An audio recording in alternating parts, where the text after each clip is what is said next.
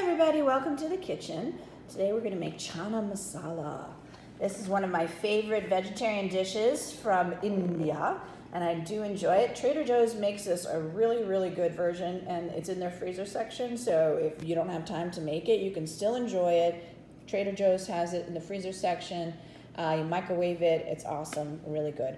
But I want to make it today for myself and for everybody, so let's experiment. We're going to try this out. And I wrote up the recipe, and then I noticed that I wanted to add some things. I love chickpeas, but I do like to have a little bit, I want peas in it, so I'm going to add peas, and I also left out a bay leaf, so we're going to add a bay leaf. So our recipe, we've got our olive oil already ready, we have our chickpeas, we're going to do dried ones, although you can do canned, so if you are rushed for time, canned chickpeas is perfectly fine. I've got our fresh ginger, which I'm gonna have to peel and grate. We have our garlic, our light brown sugar to balance out all of the spices. We want a little sweetness in there so it's not overly powered by all the spices that we're gonna put in. And then what we do have here though are all of our spices. The Garam Masala spice mix. Now if you don't have this or the store doesn't have it, you can Google it and look online and they will give you to make your own at home. And you could make up your own blend if you want, if you can't find this in the store. Ground coriander, ground cumin, ground turmeric, and if you are a fan of curry, this is the spice that gives it curry usually that yellowish color. It's turmeric. Our paprika, cayenne, and of course the bay leaves. So and kosher salt. So what we're going to do first is we're gonna get everything. We'll put all of our mise en place assembled. We're going to measure everything out. I've got to chop up the onion finely, and what else? Oh, I got to peel the ginger and grate it, and then we're going to have to mince up the garlic. So a couple of steps I got to do. I'll come back and show you everything in a minute. All right, so we're working on the Chana Masala, and I have our chickpeas. They soaked overnight. So now I'm going to strain off the liquid. And then we're going to cook them in some boiling water. And if you recall when we made the hummus and I used dried chickpeas, we added a bay leaf and a garlic to the water when we were doing that. So I'm going to rinse these off. Okay. And then we're going to cook them for a couple hours in that water, and then we can start making our Chana Masala. So we had to prepare the chickpeas. Now, if you're using canned chickpeas, you of course don't need to do this step, but I had the dried ones. So I've got water here, a large stock pot. This is about 6 cups of water, and we're doing a half bag, 8 ounces of chickpeas. And I'm going to add my bay leaf, I'm going to add my clove of garlic, and I'm just going to add some kosher salt. Just a little sprinkle. That'll help bring the water up to a boil quickly. And now I'm going to add my drained chickpeas. I'm going to rinse them off again at one time. And then we'll start cooking those. Okay, so in they go.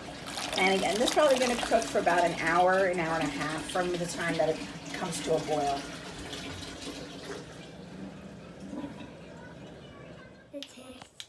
All right, so we have our chickpeas going, 28 more minutes. It's quite a long time to cook those. But we have, guys. Oh, hello. Are you helping me today? Yeah. Yay. We have our onions cut. We have our cilantro ready. There's our bay leaves. What's now we got to get, called? That's coriander. What's this called? Turmeric. Is this called? That one's turmeric. What is this called? Cumin. What's this called? Sesame seeds. This called? Garam masala. What's this called?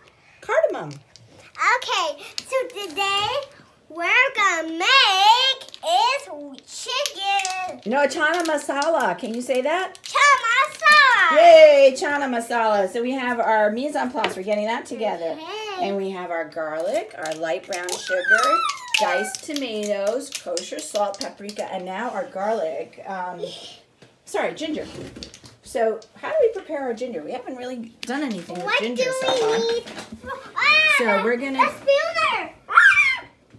peel this with the peeler, and we're gonna probably just take a knuckle of it. What do we need first? These are called the knuckles. So what do we need first? Well, we're going to use this box grater. Now, this is not a box. It's sort of a flat one, but this is perfect for grating nutmeg and ginger. We have to peel it first. There's a tough skin on it. So we'll use the peeler. We'll peel that off, and then we'll start grating. Okay. Okay, so I've peeled it. Now, unfortunately, see how it was packaged? It was saran wrap, so I couldn't feel the ginger. I prefer buying ginger loose, not already in a package, because then you get to feel it. And I would have felt that the back is dried out. It's softer, and so that I can't use. I'm just going to use this part. We need 2 tablespoons. So what we're going to do is we're going to grate it along here until I get 2 tablespoons worth. All right, we're putting everybody to work here. So we're getting this ginger grated. We need 2 tablespoons. And we have our measuring spoons right here.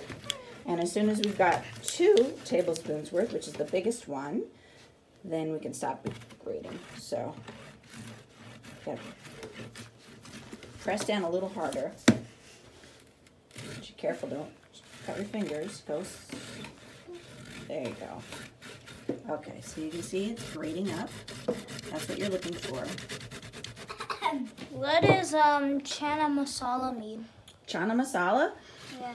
Chana Masala is a vegetarian dish from India, and it's made with Garlic. garlic, yeah. What else? Onion. Yeah. Do you know what chana means? No. Chana is chickpeas. And I love this recipe actually so much. I even have it in my freezer. So, see, I told you Trader Joe's, they have Chana Masala. So I love this a lot. I actually keep it. This is a really good Chana Masala. Keep it in the freezer. This is a great lunch. I need help. Oh, you do? Okay, hold Yeah, on. because All right, let's see. too Wait, maybe small. you've had enough. Can you take off? Let's see how much you've done. I'm gonna try. Whoa, there you go. That's a lot. That's probably 2 tablespoons. So you're going to pack it in. We're going to get 2 tablespoons. Good job. Me too. So our 2 tablespoons of ginger are right there. And then we need our 3 garlic cloves. And I have got this great garlic press. So it's very simple. We're going to put the garlic cloves in here and then press it. You want to hold this? Are you going to do the job? I'm going to do it. Okay, no, not the measuring spoons. We need you to put the garlic. I'm going to put this in here. And then you're going to press it down. Okay, and put it over this. We're going to press it into here. The garlic and the ginger go in at the same time, so we're going to put them in the bowl together. And you're going to squeeze really hard. Okay, you need help? Okay, so let me help you. There we go. See, the garlic's coming right out. You squeeze it, and this will take care of getting all the garlic squished. So we'll get all of that into our little bowl. Now this is our tablespoon of ground cumin. So we're going to dump that into our garlic and ginger. Thank you. Go ahead, dump it all in. Okay, so now these are the first couple of the ingredients into our Chana Masala.